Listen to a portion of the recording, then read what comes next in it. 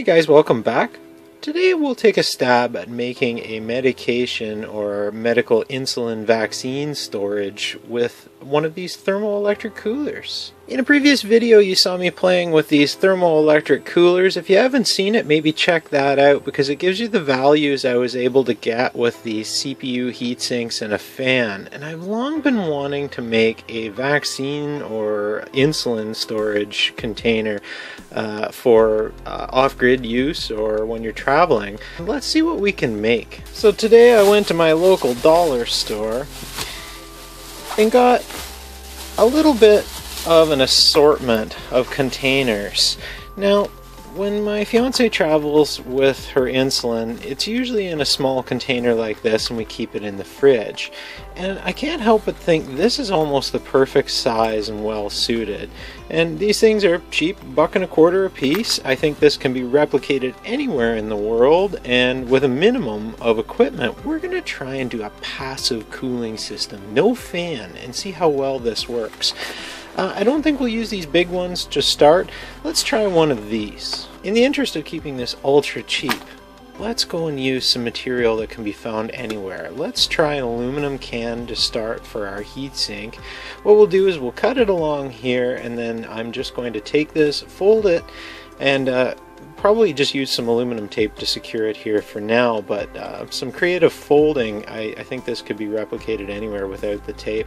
And as well, you definitely don't need this container. You could just use some foam or whatever, but let's just give it a shot, see if this thing even works.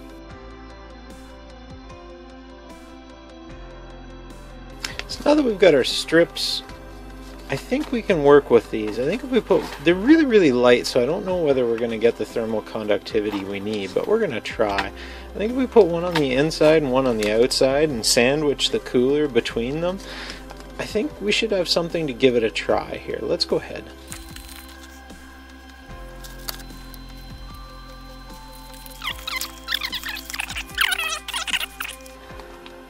I'm going to set it where the tech unit can get to the outside. Now, this is where it's going to be a little tricky. For our prototype here, I think what we'll do is we'll set it so the wires are this way, and we want lots of contact with the aluminum, but we also need to hold it in place. So again, I say we use hot glue to the rescue. That way I can take this thing back apart later. And that way we should get good thermal contact. It's not pretty, but I can also reuse this tech unit this way, which I'm all about because we have no idea whether this is going to work or not. And then I'm going to go ahead, I'm going to take this other one, we're going to take it, make sure it's flat to the tech unit, and we're going to do the same thing. And I can assure you that is thermally conductive. Wow, that's hot. Youters. Not hot in the middle, so that's a good sign. Alrighty, we're in good shape here, guys. We don't have any insulation in this because this thing is designed as a pencil case. So what I think I will do, I'm going to go ahead and cut this up and make a little bit of a thermal break here. Alright, well, it's not the prettiest, but we're hooked up to a USB power, the adapter I used in the previous video. We've got this aluminum bonded here, that aluminum in there, and I've just used the foam that came with this pencil case. What we'll do is let's go ahead and stick the temperature measuring in here. I'm going to use a contact probe on this.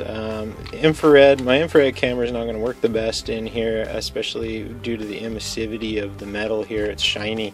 I'd have to stick some black tape on it to get a decent reading, but let's just stick this in here and let it go for a while and see whether we can get the temperature to come down. Now there's virtually no air movement in here whatsoever, so this thing is going to struggle no matter what, but well, we'll give it a chance. And there's no thermal mass in there to cool, so maybe that'll help or maybe it'll hinder, so let's let this go for a little while.